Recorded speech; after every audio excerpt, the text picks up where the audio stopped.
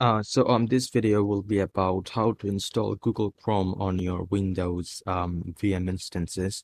So I've already connected by instance with my desktop. And if you don't know how to create a um, Windows OS on a VM instance, or like connect your VM with your desktop computer, you can watch a video that I made about how to do it. The link will be in the description. And let's get started. So to install Google Chrome, you can just download Google Chrome from Internet Explorer. But I found that sometimes the download button does not work, like a download doesn't work in Internet Explorer.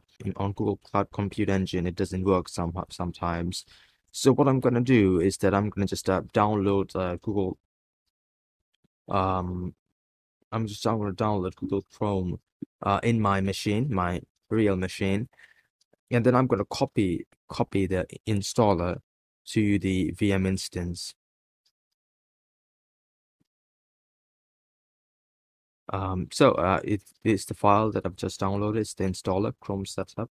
I'm going to copy it. I'm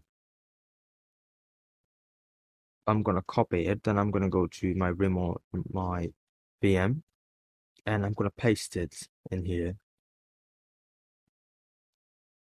And the speed of this transfer, like a copying, will depend on your internet connection, this internet speed. So once it's finished, click on the setup, and then it's just default process.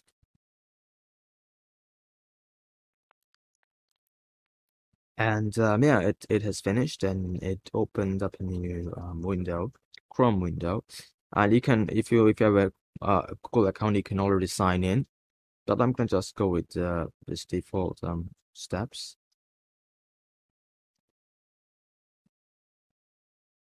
I'm gonna skip this time because it'll be some work to do it, and